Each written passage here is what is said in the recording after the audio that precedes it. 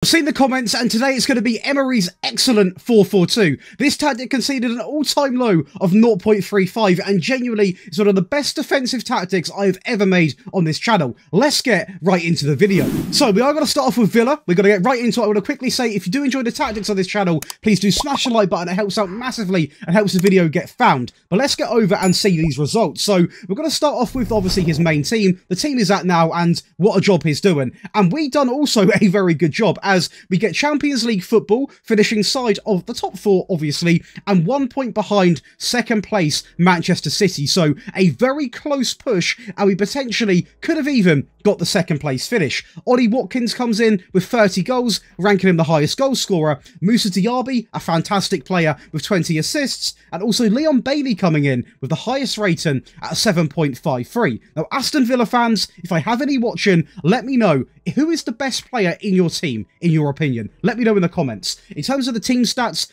86 goals, ranking us the best, which does surprise me, because I think Manchester City, Manchester United, maybe Liverpool should be outscoring us, but obviously had a bit of a rough season. And in terms of conceded, only 33 goals, which is absolutely incredible. In terms of the other trophies, we also win the Carabao Cup against Liverpool, showing that we can also perform really well directly against another top team, and also the Conference League against Fiorentina. So a very good season, in my opinion. Feel free to disagree in the comments, but if I'm an Aston Villa fan, I am running away with this season. But over to the data hub then, and again, this is not going to be the 0.35 conceded one, but still, we're under a goal a game. Goals per game still over 2.26 to be exact. 13.26 shots per game, which is quite high to be honest, and also a pass completion at 89.87. I'm going to save the powerhouse till last, because that's what you can really expect from this tactic at its best. But I never like testing with this team, because they usually always do me over. But Villarreal, we tested with them. It has to be realistic. He did manage them, therefore that's what we tested.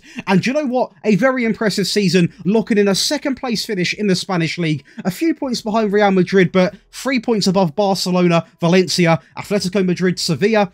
Some really good teams in there, and we have pretty much secured that second league spot with relative ease, to be honest with you, and also got to the semi-finals of the Europa League, where unfortunately Liverpool obviously in there, and they're a little bit too much to deal with at the moment with this current team. Now, if I was playing a save with Villarreal, I had some signings 2 seasons in, I think I could have done Liverpool over, but with this team, probably not. In terms of the goal scorers, it's going to be Diaz with 23, and Moreno coming in with 16 assists, and it is going to be Sorloth coming in with a 7.57 match rating, so very, very good to see. In terms of the team stats, it's going to be 79 goals scored, ranking us the second best, which, to be fair, we haven't got a Bellingham, a Vinicius, we haven't got a Rodrigo, all of these sort of players, so I'm not going to argue with Real Madrid on that one. And goals conceded, we are going to be the best, coming in at 27, so very, very good. Going over to that general performance, the data hub, we're going to edge over that 2 goals per game just at 2.08, conceded still way under a goal a game at 0.71, 12.45 shots per game, and a pass completion at just over 90, exactly 90.07, so a very good display in this league. Again, this tactic is not designed to score you 4 or 5 goals a game. It's designed to get results. That's literally the only thing that we're going for, and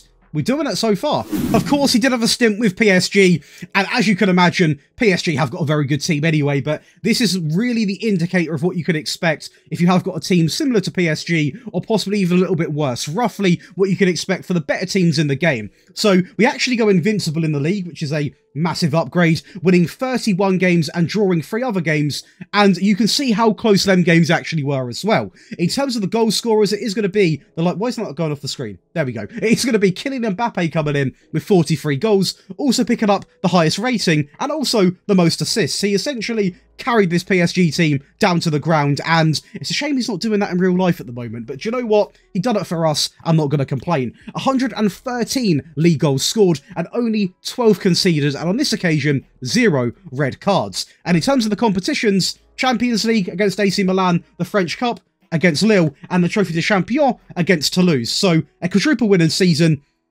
Dominance. The team stats for this PSG team, we are going to feature in how many? Is that 6, I believe? So most points, most goals, fewest shots against at 155, the most shots for at 742, Possession-wise, we're not really aiming for possession, but still a decent level at 56%, and the fewest conceded matched, obviously, with the most clean sheets. This is where we see how defensive this tactic actually can be, as we're going to see easily over 3 goals a game, 3.32, and are conceded at 0.35, so nearly, not officially, but scoring 3 goals compared to what we are conceding every single game. Over 21 shots per game, and a pass completion of 89.72. So this is the max you can get out of the tactic, and it's absolutely crazy. As far as games go in a final, it's going to be an 8-2 win over Lille in the French Cup final. Now, this is a very embarrassing scoreline for Lille, so I do apologise for any Lille fans watching, but we got off to a flying start inside of 4 minutes and 20 seconds, and from this point onwards, it was a set-piece masterclass that makes it 2-0. Great ball in from Mbappe, even better header from Kimpembe, and we just keep building up. Great pass and play through the middle, and Mbappe takes a bit of a weird touch, but eventually it does pay off. 3-0 inside of 33 minutes, and do you know what? To be fair to Lille, they do bounce back here and get one back, and maybe a small part of me thought, do you know what? They might cause an issue, but they really didn't, as we score again from a set piece, and Mbappe goes backstick this time. A little bit lucky with the rebound, a poor clearance, but we've got to take it. A penalty from Mbappe. Essentially, Mbappe ran the show. He really did. Another Lille goal here, though, I believe, does come in. A great cutback. A really good goal, actually. Got to give credit where credit is due. But unfortunately for them, they never really were a massive threat, as it was quite a nice set piece there. A little knockdown and a volley. A couple more goals to come in. Mane into Mbappe, who's just terrorising this back line. And I mean, you're not going to get a better goal than that. You're really not, to be honest with you. And one more goal here. Vitinha into Kolo Mane, a great player in the game. Through to Mbappe. Very similar position. And a great finish again. Now, I know we didn't win the Spanish League, but I'm just going to prove that we can beat the best teams in a 2-0 win against Real Madrid. Now, I know we were at home, but this still speaks levels for how well this sets up against the real top teams. And you can see here, the pass and play was actually really impressive. Now, I don't know what Kepa's doing for that goal, but the pass and play to get in that situation was really well put together. And the second goal is just before half-time, a great ball in, and make sure you got your set pieces in because it makes a difference. So, it's now going to be time to break down the tactic, but if you are enjoying today's video, it is now the perfect time to leave a like and definitely subscribe, because we're so close to 15k and we've got a year's worth of content. It's going to be a magical year, and trust me, you want to be a part of the journey. But let's go ahead and break down this fantastic 4-4-2. So, kicking things off, it is going to be the sweeper keeper coming in simply on the default instructions, a fullback on the right hand side simply on the default. Now, I want to say this very quickly into the video. In terms of this tactic, you are going to see a lot of players on default instructions, and that's not because I forgot to do anything. It's because with a 4-4-2, it's a very basic formation, and I feel like you can complicate it way too much by having instructions on purely for the sake of it. So now I could easily have this fullback on get further forwards, but for a general default instruction, a default tactic, I want the players to be fairly basic. So there is a logic behind not having many instructions. I've done loads of testing, and sometimes the more basic systems get the results. So that's exactly why you're going to see what you're going to see. We're going to have 2 ball-playing defenders, which again are going to be completely on the default, and the fullback remains, again, simply on the default. So we're not going to have anything special at all for this back four, because we're not strictly relying on them to get further forwards and do too much in the game. Naturally, the fullbacks will push forward, but we're not going to have them specifically told to do that. The midfield, probably the most important part of the team. The DM comes in on support, simply on Mark Titer, and the deep line playmaker comes in on support, simply on the default. So nice and simple so far to keep up with. On the right-hand side, now, there's several roles you could use here. You could obviously go with the wide playmaker. I personally preferred the wide midfielder, so that is why I've got him simply on the supportive role. And on the left-hand side, we've got the inverted winger on support, again, simply on the default role. Now, please don't be put off by this. I will say it again, because some of you guys might be thinking, what am I watching? But honestly, it does work, I promise you guys. And to finish it up top, obviously, the complete package, the 2 up top, the pressing forward on support, and also the advanced forward coming in simply on shoot more often. And that is going to give you your team, your player instructions. I do want to quickly say as well, thank you to all of the wonderful names coming down the screen. These are going to be new or existing Patreon members. There are now over 560 of you guys, so you definitely want to get involved and see what all the hype's about, because there's over 8 perks for you guys to become a Patreon. You get access to all 3 of these tactics. You also are going to get early video and tactic release. You get priority in your tactic and rebuild requests. You get one-on-one tactical help. You get Twitch perks as well, and also enroll to the monthly giveaway. So definitely go over and check it out. The link's going to be in the comments and in the description. But let's go over now and talk about them crucial team instructions. Now, this whole tactic is based around a clean slate, on a positive mentality. Now, going over to the team instructions, we're actually going to go with a fairly narrow approach to the game, just because it sort of compresses that team and makes them a lot more harder to break through. And in some elements, this image just describes it really well. Some areas of the game, you're essentially going to have a back 8 the opposition has to break. Incredibly hard to get through and very frustrating. We're going to play out from the back and focus to play through the middle, because the reason why we're going through the middle is because, well, for one, we have 2 midfield players deep here, but also both of these players on the right and the left do sort of come inside, so it makes sense to play through the middle and really utilise all the players we have in that area. The directness is going to be set to shorter alongside of a slightly higher tempo, and on this occasion, I am going to go for mixed crosses, but I've had a couple of comments lately asking about this. If you've got a small striker, have low crosses. If you've only got a big striker and you think you really want to abuse that, go with obviously the floated, but in my opinion, mix is the real go-to. Transition, we're simply going to have the counter press, the counter, distribute to the centre backs while taking short goal kicks. So again, a little bit of an aggressive element to this tactic, getting stuck in, getting some challenges in, as we probably saw in the highlights as well. And that is just a really good way of playing, and it sort of catches a lot of teams off guard, because they see a 4-4-2, which looks quite negative, to be honest with you, and when we start pressing, they don't know what to do. Ball possession, and finally, a time to use the mid-block comes in with Emery, alongside of that standard defensive line more often, and also get stuck in. Now, only one of the saves, we got an outrageous amount of red cards. I think it was 5, which was with Villarreal, if I'm not wrong. Now, if you are picking up way too many bookings, you can take this off,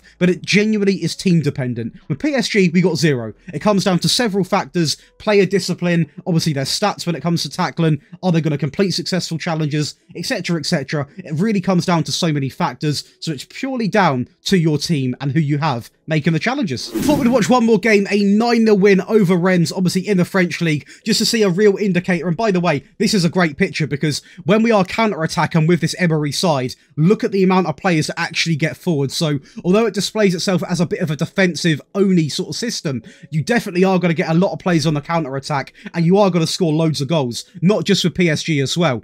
Obviously, with a team like PSG, you are going to score more goals, but quite funny here as well, as we actually get 7 goals come in from the 48th minute, so it's a complete collapse from this French league team, as Ugarte there, an absolute steamer of a shot from the edge, as it is going to be the star man on the right-hand side into Hakimi, takes a touch inside, and again, this man knows how to hit a ball, and there's no reason for him not to be striking the ball in this team. We don't restrict them to having to work the ball into the box, so you are going to see a mixture of long-range efforts, loads of set pieces, obviously that's down to you guys, and also just driving at the back line and really getting in their face. Although you are seeing good passing play, we're not designed to be a tiki-taka team, so you are going to see moments like this where your player is simply going to counter by himself if he can and have a crack at goal, and essentially that is what I want from this Emery team. I just want directness, I want urgency, try and get a goal, and then we can defend on it. And on this occasion, we scored 9. Of course, as I always provide in my videos, we're now going to go over an attacking and a defensive variant. Now, if you're a Patreon and you're watching and you don't know, you can obviously go over and download all of these very quickly. But we do also include them in the videos, because that way, I'm not forcing anyone to do something they don't want to do. So we are going to go over both variants, and I would highly recommend you have all 3 of these in your saves, because you can essentially change the way it plays in a matter of a button. So it's very quick and very easy to do.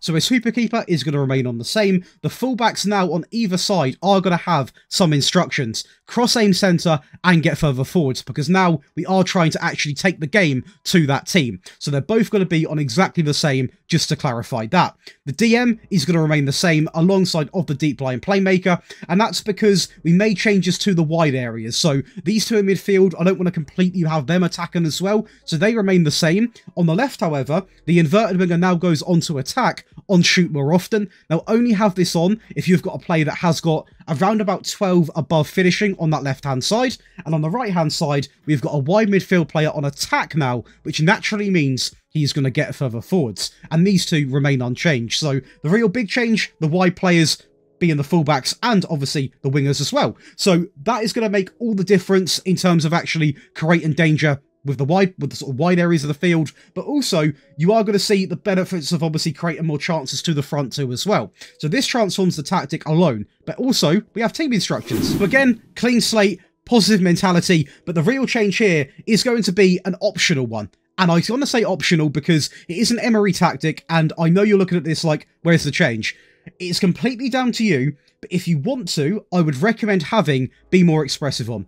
And the reason why I would say that is because if you're a team where you feel like you're comfortable enough, you've got enough quality in the team where if you get caught on a counter-attack, you've got a decent defence to bail you out, then I would recommend it. But because it is an Emery tactic, and obviously you guys are expecting a defensive masterclass, I don't want to sabotage you and leave you vulnerable on the counter-attacks. So it's an optional instruction, hence why it's not going to be selected in this video. In transition, of course, there is going to be one real key change. That is going to be getting the ball moving quickly. So we're going to simply tick distribute quickly. On possession, a real key change is unfortunately removing that mid-block and a little bit more urgency. We're going to go with the high presser line of engagement alongside of that standard defensive line. We're going to max out the trigger press and also obviously have get stuck in, and that is going to completely transform a very balanced 4-4-2 into a definitely more attacker minded 4-4-2. Now of course a defensive tactic, now this I would definitely say I would not recommend going into a game with this. Again, this is purely, especially because the 4-4-2 already is balanced, this is purely designed for a defensive way of playing football. So if you are a goal up, you're really desperate to hold on, because essentially you have a back 8. In all realism, that's what you're going to have. So the goalkeeper is going to be on support. The fullbacks both go back to being exactly on the default, alongside of 2 default ball-playing defenders. We're naturally going to see a bit more of a negative midfield. A DM comes in on defend on Mark Tighter, not Mark, I was going to say Mark Harder,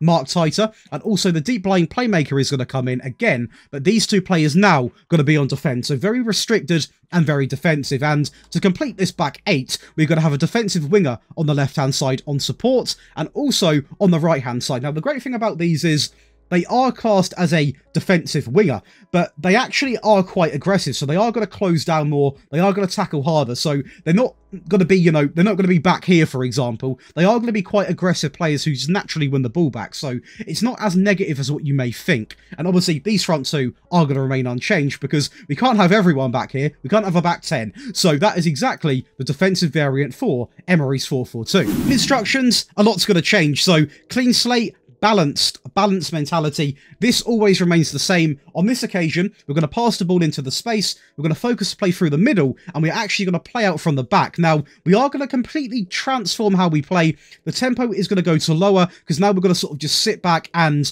not go into challenges, but we're not going to take the game to them too much. We're going to go with a standard directness, so a bit more direct, and we're actually going to opt for hit early crosses, because if you're playing like this, any chance you can get is going to be highly appreciated. In transition, we're going to untick counter press. We're still going to be a counter-attacking team. However, when we have got the ball with the goalkeeper, we're going to slow the pace down and we're going to distribute to the centre-backs while taking short goal kicks. And out of possession, it's going to be very, very basic, pretty much the same as the first one, if not the same. The standard line, the mid-block line of engagement, more often, and get stuck in. Now, if you really want to be negative, you could even have a lower line if you really wanted to. But in my opinion, there is such thing as inviting too much pressure onto your team. So this is just about the match you can do before it gets to that level. And that is going to give you guys 3 fantastic Emery tactics, and I was thrilled to actually get requests for this because I love watching the guy play. I'm a big fan of watching defensive football, and it's very fun to watch him play football. And let me know in the comments, where do you think Villa are going to finish this season? I'm going to go with 5th. I genuinely think they will. And if you guys have enjoyed today's video, please do leave a like, drop a little comment below, definitely subscribe. We've got a whole year worth of content, and I'll see you boys in the next video. And if you guys did enjoy today's video, here are going to be a couple more videos I'm sure you're going to love. Down here, you're going to see my previous video, and here is going to be a video I personally recommend for you guys to check out. Trust me, you're going to love it.